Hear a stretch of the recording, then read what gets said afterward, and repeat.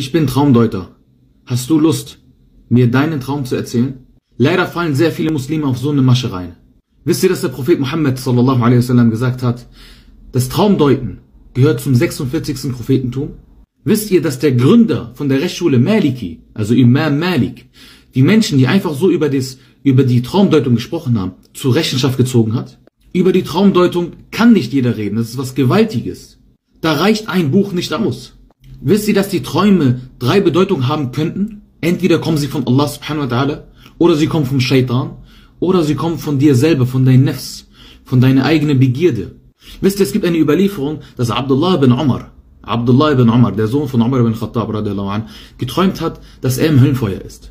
Also ging er zu dem Propheten Muhammad sallallahu alaihi wasallam und bat ihn darum, diesen Traum zu deuten. Jeder von uns, der sowas träumen würde, der würde sagen, ich bin im Höllenfeuer, ich muss irgendwas machen.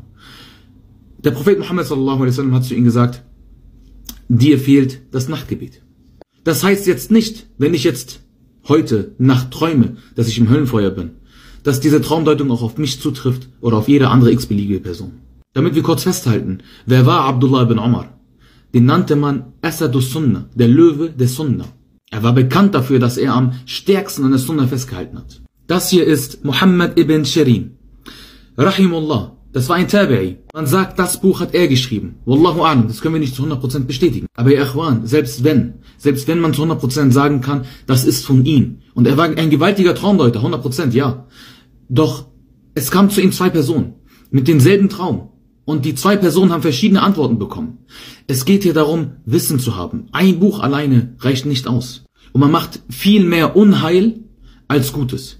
Weil stellt euch mal vor, du denkst, du wärst ein Traumdeuter, es kommen Menschen zu dir, sie erzählen ihren Traum, was von der Überlieferung von dem Propheten Muhammad a.s.